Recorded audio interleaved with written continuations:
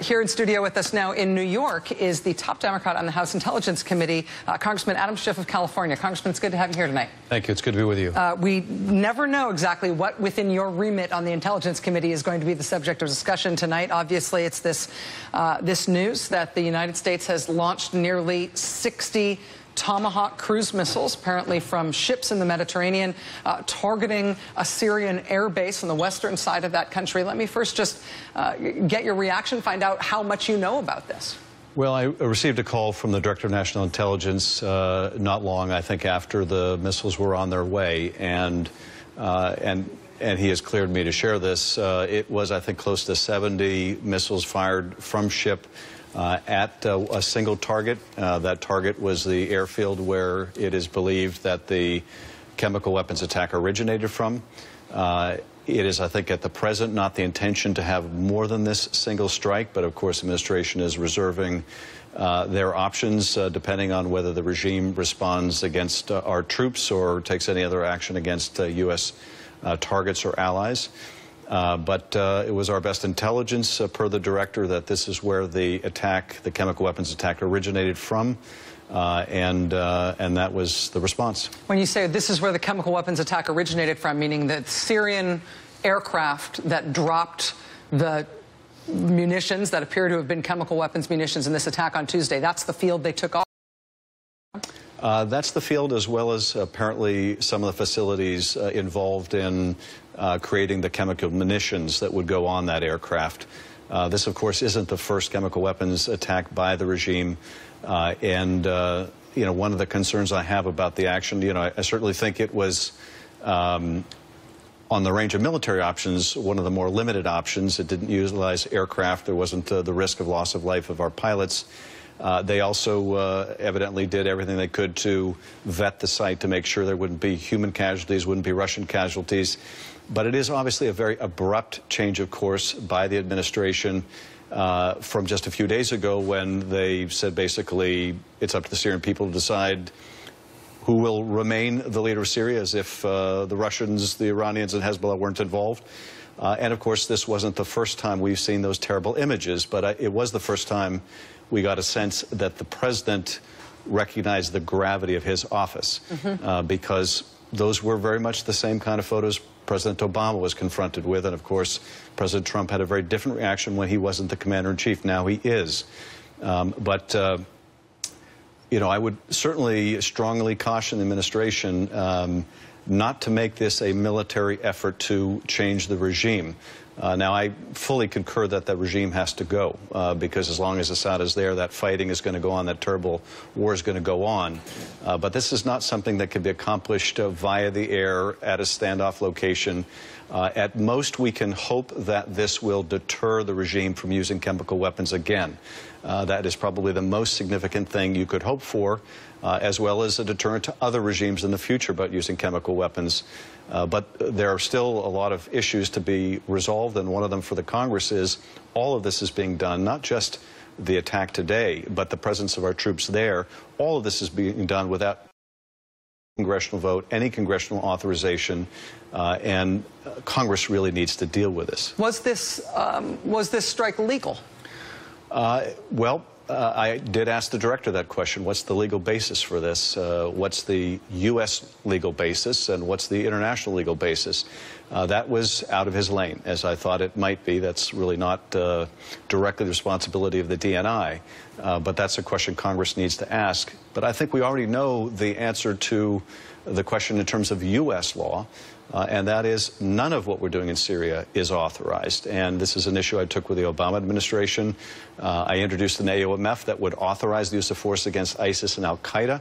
I'm going to be reintroducing that after the recess. But even that authorization, even the argument the Obama administration used that the pre-existing authorizations were broad enough to go after ISIS in Syria, that rationale doesn't hold up. But even if it did, it wouldn't extend to attacks like this one on the regime. If the administration sees this as a standalone, one-off strike, that this isn't the first in an escalating military campaign, as you seem to indicate. That was the gist of the message tonight that you got from the Director of National Intelligence. Does that affect whether or not it's legal? Does a one-off strike require a different amount of authorization from the Congress, legally speaking, than an escalating campaign? No. I mean, the Congress should still be involved in an authorization even of a single attack of this magnitude. There may be a legal rationale that the White House offers that, well, these chemical weapons were a threat to our own troops, so they could have been used against our troops. That's a tough argument to make, I think, here. Then, of course, there's the challenge of making the argument under international law for the intervention. That's a problem that the Obama administration was similarly wrestling with. But it's really clear, I think, what the congressional obligation is here, and that is we still need to have a vote on whether we should be using military force at all in Syria. And unfortunately, over the last several years, there's been this terrible confluence of interest between then the Obama administration, which didn't want to have to devote the political muscle to getting that through the Congress, and a Congress that didn't want to have to vote on it. A few of us, have been trying, Tim Kaine, myself, and a handful of others, but we've never been able to generate sufficient political will to actually force a vote on this.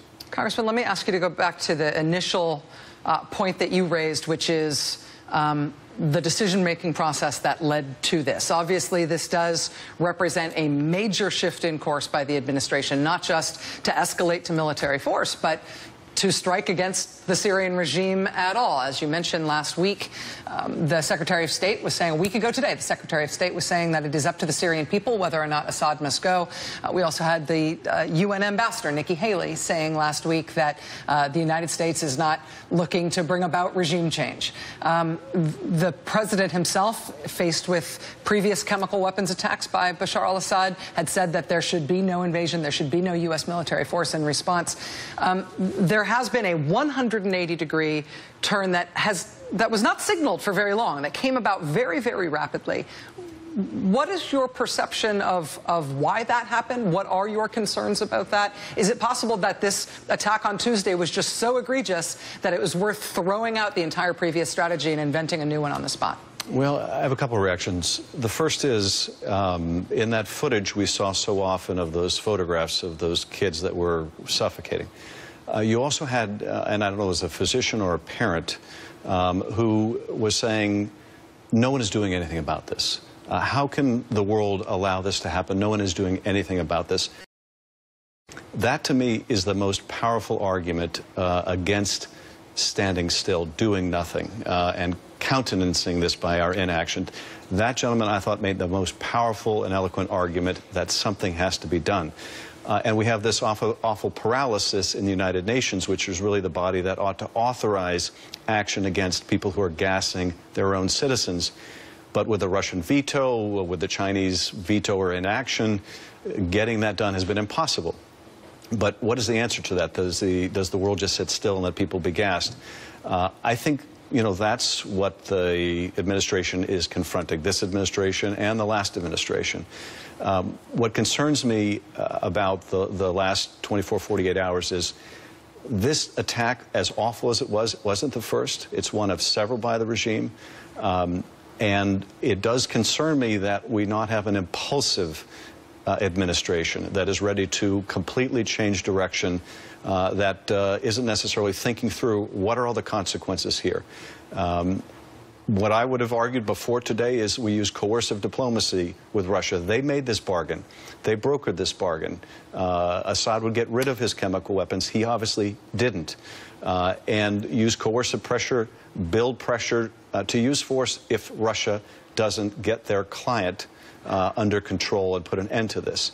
And the marshaling of that coalition would have put a lot of pressure on Russia. Well, that's all in the rearview mirror at this point. It does, I think, send a message to other places like North Korea that this administration is not unwilling to use force.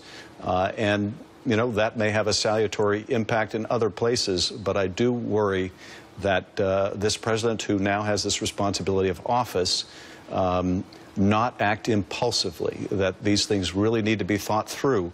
If we're lucky, there won't have been civilian casualties, and if we're here still, there won't have been Russian casualties. But even these single strikes can have a danger of getting away from their original purpose. Let alone trying to understand what the knock-on consequences will be in terms of the way all the multivariate actors here